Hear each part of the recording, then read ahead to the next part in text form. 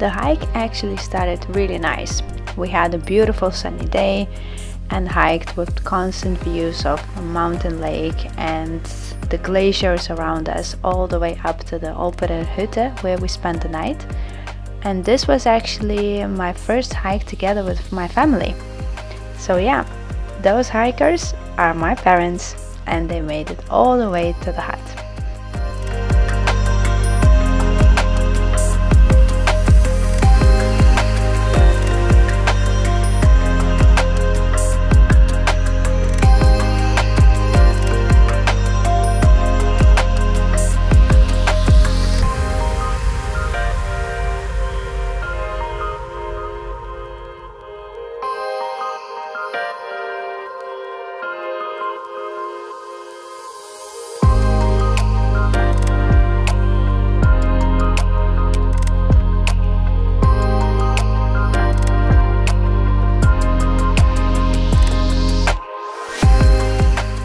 The next day we said bye to my family and continued on the trail, just the two of us. It was an early start as we were likely to get rain in the afternoon, so we wanted to make as much progress as possible.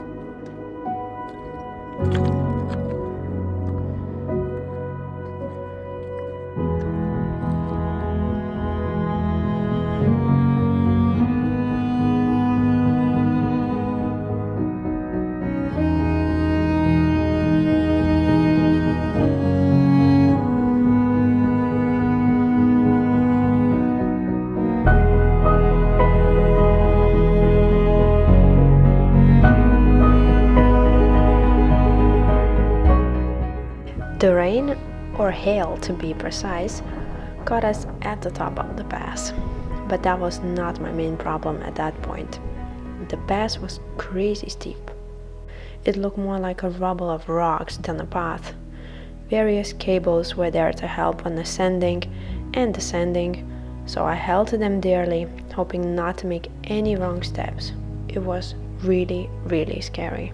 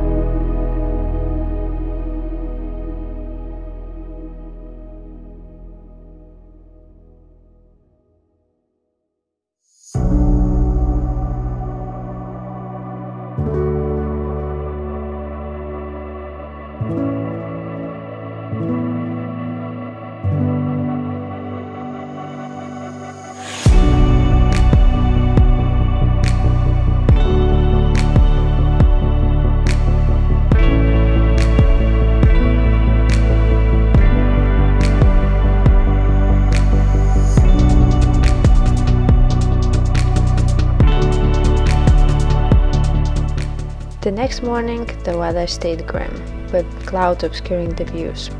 After the Black Lake, as we climbed further, we encountered more and more snow, until we ended up hiking in a blizzard.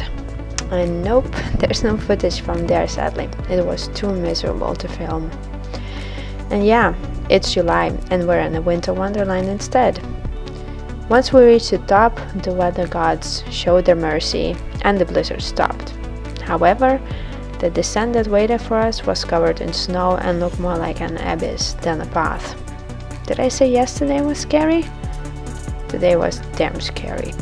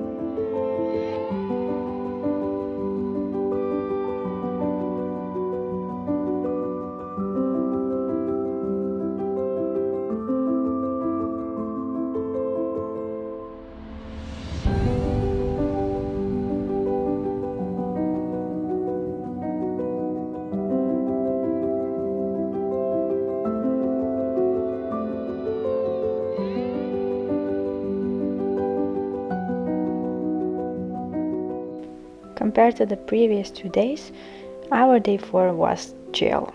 The pass crossing was easy, and we only had one short cable section when crossing an exposed cliff. The weather was great too, allowing us to enjoy the scenery around us.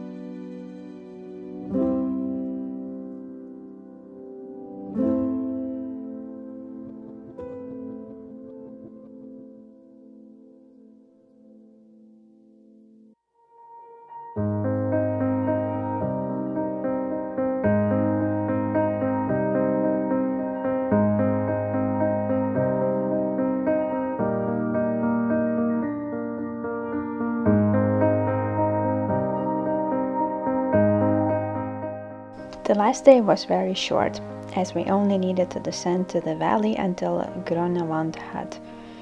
I hope I'm pronouncing it correctly, otherwise sorry Germans and Austrians. It was a peaceful ending to such a spectacular and scary hike. Thanks Berliner Trail.